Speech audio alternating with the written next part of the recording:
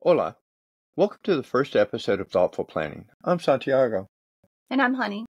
So, 2023 has been a year of reflection for us, hasn't it, babe? Indeed. After 30 years, we're sort of like a fine wine. Aged to perfection and, well, full body. But yes, amidst the celebrations and a couple of vacations, a thought struck us. What if, heaven forbid, something happened to us?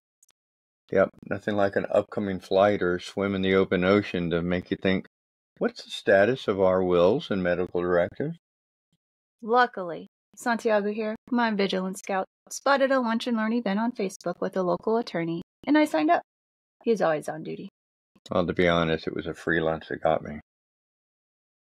I suppose every team needs a hero. Who knew trusts weren't reserved for the Richie Riches and Scrooge McDucks of the world? It was an enlightening lunch. Without Santiago, unfortunately. I was there in spirit, and I was really anticipating those leftovers that never appeared. Sorry. Turns out trusts are for everyday people like us, juggling jobs, family, and everyday life. We wanted to create a roadmap, especially for our adult kids. Yeah, parenting never ends. And, well, we started thinking about my deployment days. There's nothing like reflecting on the close calls in Iraq and Sudan, as well as the brother-in-arms that were lost, to make one ponder what's next.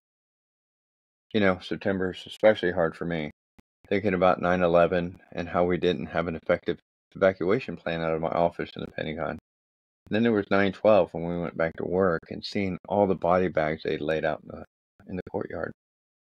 Being hospitalized twice when we were fighting my cancer, and then ringing the chemo and radiation bells at the end. With all those near misses, I'm starting to think you might be a cat with 9 lives, babe. Every journey, every laugh, every tear, reminding us of the fragility and beauty of life. And who wants to leave a jigsaw puzzle of paperwork for their loved ones? It made us realize we needed to get our house in order. Not just for us, but for our adult kids. Lord knows, they've dealt with our parenting antics. We owe them a smooth transition. Getting your stuff in order is kind of like assembling IKEA furniture. A lot of paper, it takes time, it takes patience, and maybe, well, a mojito or two. Or 3. But we're getting there, and every piece of paper, every call is a step closer to peace of mind. And we're taking you on this journey with us. Every step, stumble, every victory, we're in this together.